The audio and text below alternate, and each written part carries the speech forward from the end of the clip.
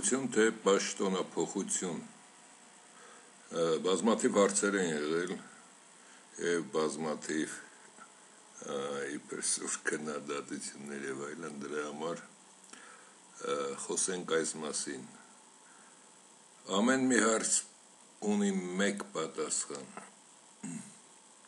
Դիտարկենք օրինակի համար այսպիսի բան. Դուք ունեք 8 սենյականոց մեկ տուն եւ այդ տունը համարենք Հայաստանը։ Կառավարության մի մասը Նիկոլի ձեռքում է, բայց ընդհանրապես աշխատողների 90%-ից ավելի, 99%-ը դրանք ՀԿ-ականներն են, որոնք իրենց արմատներով 30 տարի այդտեղ են։ Այսինքն այս մի սենյակում մենք ունենք մի 3 գույքի փոփոխություն, մնացածը այս սենյակում նույնն է,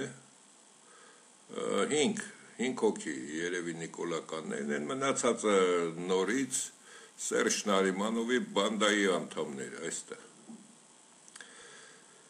Դատախազություն եւ սահմանադրական դատարան ամբողջությամբ պատկանում է Սերժ Նարիմանովին։ Հանքերի առևանգում ամբողջությամբ պատկանում է Սերժ Նարիմանովին։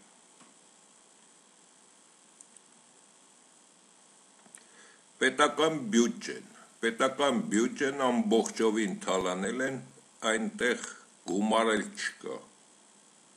Կարող եք համոզվել դրանում։ Ազգային ժողովում ունի մեծամասնություն 55 մարդ։ Երևանը, որը հանդիսանում է Հայաստանի սիրտը եւ միևնույն ժամանակ ամեն ինչ 60-70% կատարվում է Երևանում, Երևանի քաղաքապետարանը իր շրջաններով, կառուցվածքով, ամեն ինչով նորից գտնվում է Նարիմանովի ձեռքին։ Երկրապահը Մանվելը նույնպես ՀԿ-ական Նարիմանովի բանդայից է։ Թաղային հեղինակությունները բոլորը դրանք լափամանի օգտվող մարդիկ են։ Այստեղ այլ կառույցներ ոչինչ չեմ դիտարկում, միայն այսքանը։ Դե հիմա պատկերացրեք ունեք 8 սենյականոց տուն,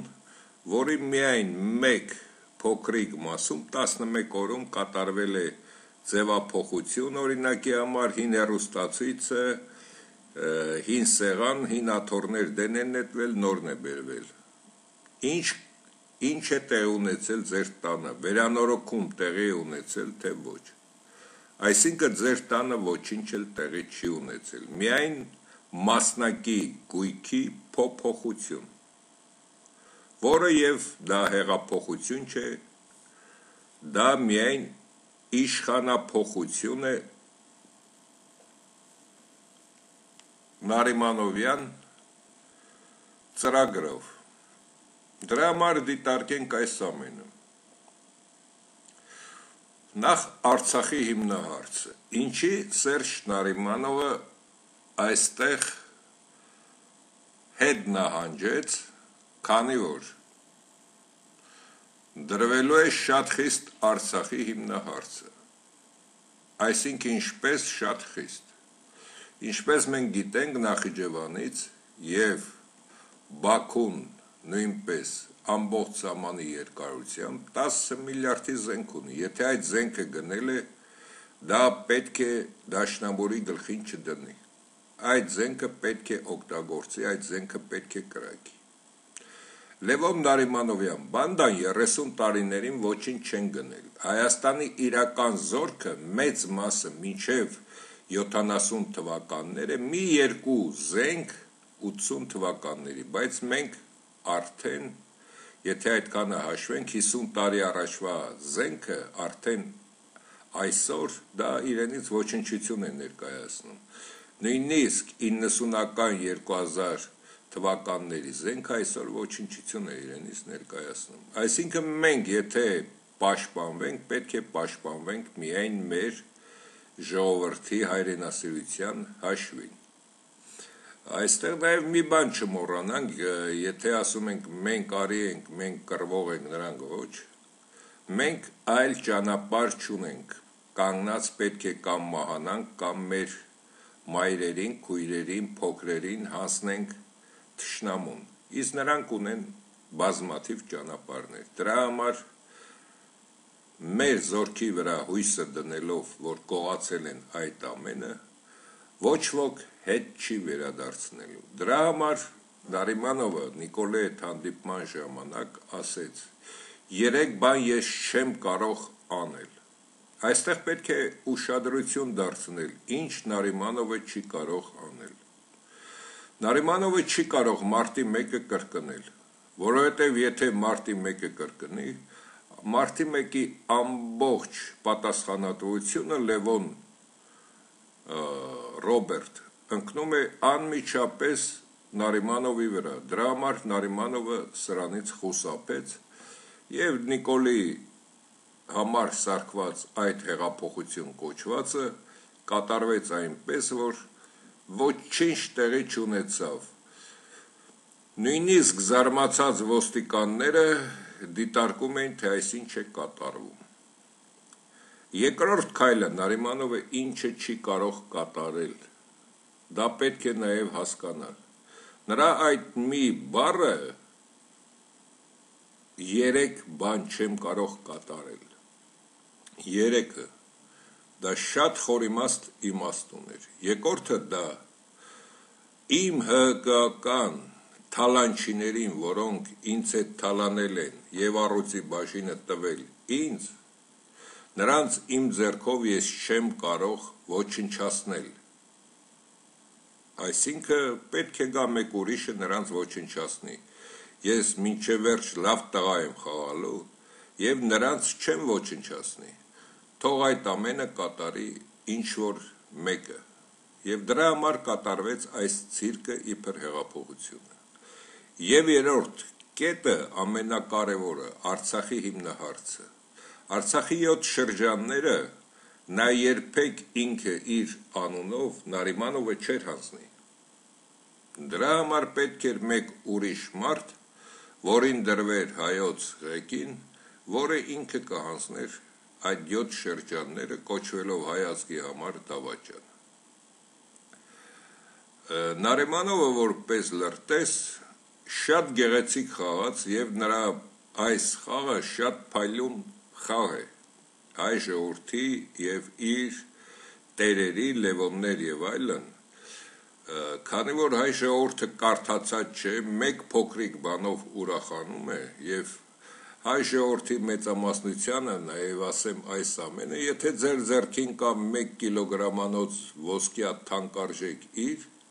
Նարիմանովյան բանդան Լևոն Նարիմանով խլել են ձեր ձեռքից, տվել մի փոքրիկ ծծովի կանֆետ, պարբերաբար, որից դուք ուրախանում եք,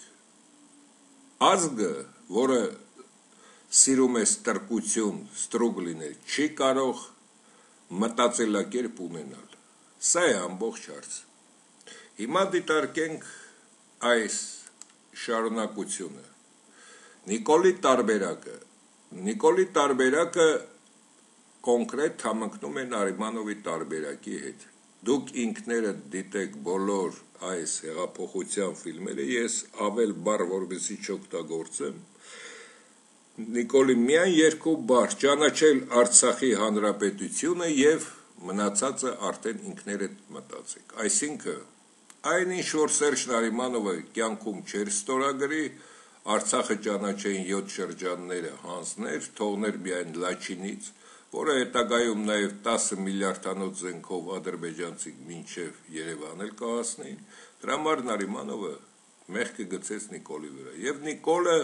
ճշտեց Նարիմանովի ասածը, ճանաչել Արցախի հանրապետությունը և այլն, շարունակությունը բոլորդ գիտեք։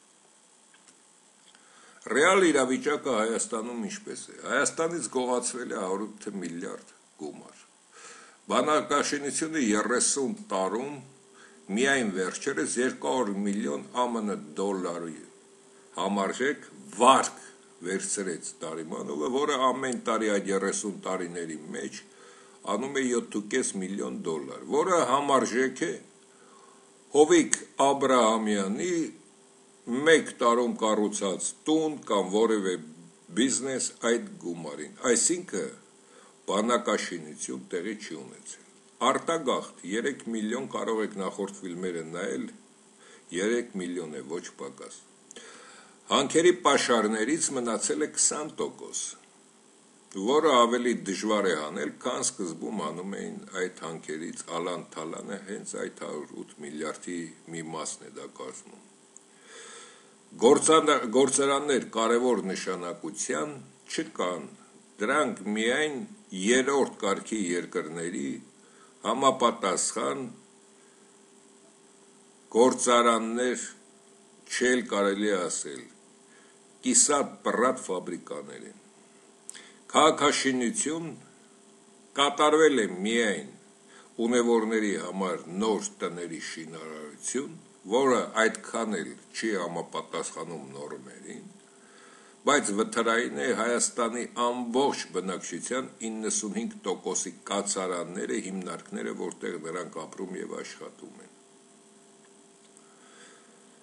Նիկոլի 11 օրում ավելի արագ ալան-թալան կատարեցին, քան մինչև այդ էին կատարում, կարող եք նայել, թե ով ինչքան գումար հանեց Հայաստանից այդ ընթացքում։ Նիկոլ Սերժիկ ամբողջ ուժային հարաբերությունը 7.255-ի։ Կարող եք դիտարկել ամեն ինչ եւ հաշվել այստեղ ճիշտ է թե սխալ։ Մենք երևի ավելի մեղմ ենք գնահատել այս ամենը։ Նիկոլը ինչ չի կատարում։ Նիկոլը չի հրավիրում ոչ հեղեկան ազնիվ մասնագետների, որոնք կան Հայաստանում։ Նիկոլ եւ ՀԿԿ-ի կապը մնացուկների, որոնք կան, դեռ շարունակում է։ Այսինքն ցանկացած մինիստրություն այնքան լավ մարդիկ, նույնիսկ տարիքը առած հին աշխատողներ, որոնք այդ սրիկա ռեժիմից հրաժարվել են կային, Նիկոլը կարող է 1 օրում սրբել դրանց բոլորին, փոխարինել նորերով։ Քաղբանտարկյալ նշանակում է հեղափոխություն չի եղել։ Այո, եթե մենք ունենք քաղբանտարկյալ, այսինքն հեղափոխություն տեղի չի ունեցել։ Եթե հեղափոխություն է տեղի ունեցել, ցանկացած հեղափոխություն, որ երկրում ինչպես ուզում եք դիտարկեք, ապա այդ երկրում այդ օրը անմիջապես պետք է քաղբանտարկյալները ազատ արձակվեին։ Եվ այս ամենը դիտարկելով հասկանանք, սա իրոք հեղափոխություն էր կամ ինչ էր սրա նպատակը։ Այս ամենը ամբողջ հայ ժողովուրդը այսպիսի կոտրած, փշրված, հազիվ, բրթելով գնալով ավտոբուսի մեջ համարեք այդ 2-2.5 միլիոն մարդիկ հետ։ Իսկ տրզած, հապրկած այն օլիգարխները, որոնք մինչ օրս նույն կարգավիճակով դիտարկեք Սաշեկին, նորից ինչ մեքենանորով է նա ֆրֆռում կամ մյուսները։ Եվ ինչ է սա նշանակում։ Սա նշանակում է, սիրելի այ ժողովուրդ, այդ 2.5 միլիոնը մոտարապես ովքեր Հայաստանում եք, նորից ծծովի կոնֆետ տվեցին ձեզ, որպեսզի ահագին ժամանակ զբաղվեք այդ կոնֆետով եւ կատարվի այն, ինչը նախորոք նշվել էր սկզբում։ Ճշմարտություն Սերժ Նարիմանովի իրական խաղը։ Նա անպայման պետք է կառուցեր, ինչպես նշեցի նաև մեր ֆիլմերից մեկը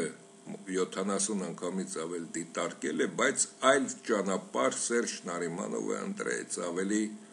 խիտրի ճանապարհ։ Սերժ Նարիմանովը կարող էր հերոս կոչվել, եթե բոլորին Լևոնից բռնած, բոլորին փուրը տար ինքն էլ անձնվեր եւ այդպիսով ինքը կոչվեր հայ ժողովրդի հերոս։ Բայց ինչ ճանապարհ ընտրեց Սերժ Նարիմանովը եւ ինչ կատարեց։ Արցախի 7 շրջանները Նիկոլի ձեռքով հանձնել։ ՀԿ իր աղբերներին Նիկոլի ձեռքով կրտել, կներեք այս բառերի համար, բայց իրականում դա այդպես է։ Գնալ անվնաս հանգստի և շարունակել թալանը առանց ՀՀԿ-ի։ Դա էլ է պարզ, նախորդ ֆիլմերն էլ կարող եք դիտել, այսինքն այստեղ ինչ է կատարվում։ Սերժ Նարիմանովը իրեն չորրորդ կետը դիտարկենք, փրկել Լևոն Տեր-Պետրոսյան, Ռոբիկ, Սերժիկ, այդ դրանց բոլոր ընտանիքներին, բարեկամներին նոր ասալայից։ Այսինքն շորթը կզբաղվի, որ հիմա էլ Նիկոլը նստեց, Սերժիկը խելոք ձևով հանձնեց, կամաց ոտքի կանգնենք, թե ինչը պետք է ոտքի կանգնի արդեն մահամերձ վիճակում գտնվող երկիրը։ Նիկոլի կառավարությունը սխալների մեջ խճճել, որ Նիկոլենք իրական ազնիվ մարդիկ Նիկոլի այդ կառավարության և ժողովուրդը դրանով զբաղվի և ժողովուրդը, եթե փոքրիկ զբաղվելու հարցեր է ունենում, մեր չկարդացած և անիմաց ժողովուրդը, նա այդպես էլ զբաղվում է նման բաներով։ Ժողովրդին խաբել և հանգիստ վայելել։ Այստեղ կկատարվի մի փոքր ժողովրդին գումարներ, գործեր և այլն, դա է այդ ամենը, և Սերժիկ Նարիմանովը հանգիստ կվայելի այդ ամենը։ Անհետանալ Սերժիկ Սարշիկ կոռուպցիայից դնել ԱՄՆ-իկներին, ԱՄՆ-ից բերված նոր մարդկանց Սաշիկ Սերժիկի փոխարեն, որոնք Նիկոլից սկսեն նույն հարկերը նորից հավաքել։ Բոլոր հայտնիներին ստիպել իր խաղը խաղալ։ Ինչպես նկատեցինք այս 11 թե 20 օրերին, շատ հայտնի թեկուզ քաղաքագետներ Սերժի խաղն են խաղում, ինչ լավ հեղափոխություն է, ինչ է թեպետ, նրանք բոլորն էլ լավ տեսնում են, որ այստեղ ոչ մի հեղափոխություն չկա, սա միայն խաղ է։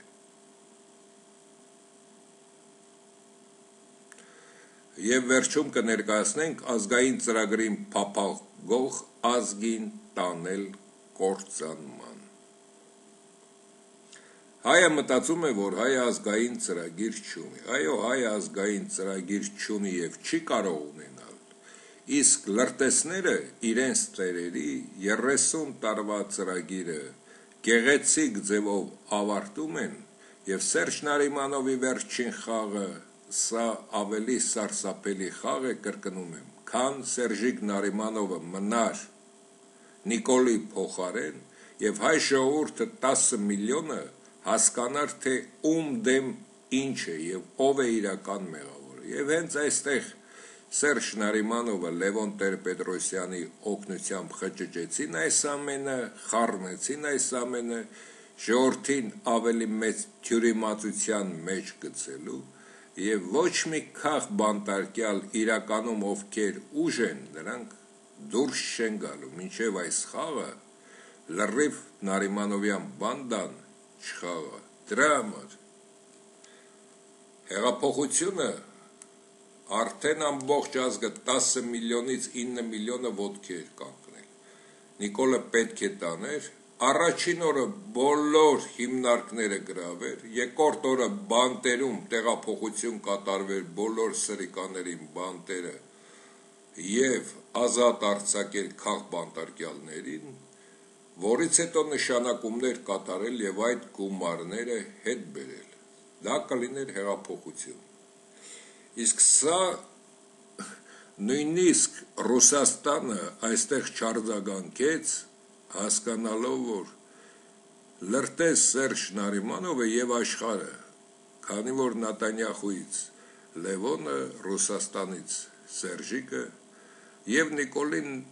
նաև շնորհավորեցին, որ այս ինչ փայլուն խաղ խաղացիր Սերժի խաղը շարունակելով։ Այսպես երկար չի կարող տեղի ունենալ, սիրելի հայրենակիցներ։ Նաև վերջում խոսենք մի հարցի շուրջ։ Մոտ օրերս նաև թողարկեցինք, որ Հայ ժողովուրդը ցանկանում է ունենալ ազգային գաղափարախոսություն, ազգային ծրագիր, եւ մի քանիսը շատ սուր արտահայտվեցին մեր ասեին, դրա համար կրկնեմ, որպեսզի հասկանաք։ Բացեք Աստվածաշունչը եւ կարդացեք պատվիրաններից միայն երկուսը։ Ես եմ քո Տեր Աստվածը, ինձնից բացի այլ աստվածներ չպիտի լինեն քեզ համար։ Սիրելի հայրենակիցներ, եթե դուք ունեք Աստված եւ պետականորեն ընդունել եք այդ կրոնը, այդ երկու հաստափոր գրքի բոլոր ստրկացնող երևույթները, ապա դուք չեք կարող ազգային ծրագիր ունենալ, քանի որ դուք ունեք Տեր եւ ձեր Տերը ձեր մասին մտածում է։ Եթե Աստվածաշնչի առաջին թերթերը կարդաք, այնտեղ նշում է, որ Աստված ստեղծեց տիեզերքը, երկրագունդը եւ այլն, հետո ստեղծեց ձեր նմաններին, ձեզ այսինքն։ Եվ ձեզ ստեղծելով ձեզ համար նաև ծրագիր է մշակել, այս գիրքը հենց ծրագիր է, թե ինչպես անի, որ դուք մնաք գառնուկներ, հետագայում գառնուկները գիտեք մեծանում, ինչ են դառնում եւ ինքը հովիվն է, այս գիրքը գրողը, որը երկրի վրա ապրող է, ինքը գրողն է եւ դուք կատարողը, այսինքն դուք ունեք Տեր, որը ունի ծրագիր եւ դուք այդ ծրագրի մի մասնիկն եք կազմում, իսկ ծրագրի մի մասնիկը կազմողը նոր ծրագիր չի կարող մտածի, քանի որ ինքը արդեն ստրուկ է։ Եվ երկրորդ պունկտը, վերևում երկնքում, ներքևում երկրի վրա եւ երկրի խորքի ջրերի մեջ եղած որևէ բանի նմանությամբ քեզ կուրքեր չպիտի կերտես։ Այսինքն դու արդեն ունես քո Աստվածը, որը իբր երկնքում է, բայց երկնքում ոչինչ էլ չկա։ Եվ նրա կասմանավ տղան, որը 2000 տարի առաջ մահացել է, իբր երկնքում է։ Այդ կիսանարկոմանը Քրիստոսի մասին է խոսքը։ Հիմա այսքանից հետո այս երկու պունկտերը ձեր պետական կրոնի Աստվածաշնչի կարդալուց հետո ինչպես կարող եք դուք ունենալ ազգային ծրագիր։ Ստրուկը չի կարող ունենա ազգային ծրագիր։ Ոչ թե դուք ստրուկ եք այս կրոնը ընդունելով, նաև ստրուկ եք ձեր ուղեղն է լցվել աղբով, կարճ կոնկրետ ասած։ Իսկ աղբով լցված ուղեղը չի կարող մտածի եւ ունենա ազգային ծրագիր։ Այս է ամբողջ հարցը, որը պետք է շատ շուտ հասկանայիք։ Այժմ մի փոքր նորից վերադառնանք այստեղ, որպեսզի հասկանանք։ Միայն այն Ալան Թալանը 90-ական թվականներից, որ Լևոնը կատարում էր, եւ մոտարապես 20-30 հազար մարդ ես գիտեմ, որոնք ոտքի են կանգնել, որ քանդում ավիրում է գործարանները, հոսանք չկա, այսինչ երևույթ է, որոնք հասկացել էին։ Եվ այդ ժամանակ ժողովուրդը չկանգնեց այդ մարդկանց կողքին, որ Լևոնին տապալվեր, որպեսզի Նարիմանովյան այսպիսի սրիկա նաև ծիլ չտար, նրանք արդեն այդ գումարները ձեզնից տարել են եւ դա չեք կարող հետ բերել, քանի որ ամբողջ համակարգը բուրգաձև նրանք պատրաստել են այնպես, որ ձեզ թալանեն, ձեզ կողոպտեն, ձեզ անարգեն։ Եվ ասնելով 30 տարի, ման է գալիս նույնիսկ ԱԱԾ-ի նոր պետը հայտարարում է, որ մենք պետք է գտնենք բոլոր փոխշորթողներին եւ բոլորին պատասխանատվության կանչենք։ Եթե ԱԱԾ-ի նոր պետը տեղյակ չէ, որ բանդան սկսվում է Լևոնից եւ բանդայի գլուխը ավարտվում Նարիմանով եւ այդտեղ կան 200-ից ավելի ընտանիքներ, ապա ինչի մասին է խոսքը։ այդ բառակապակցությունը այդ խաղերը պետք է խաղան այնքան, մինչև երկիրը գնա լիակատար կործանման։ Այսքանը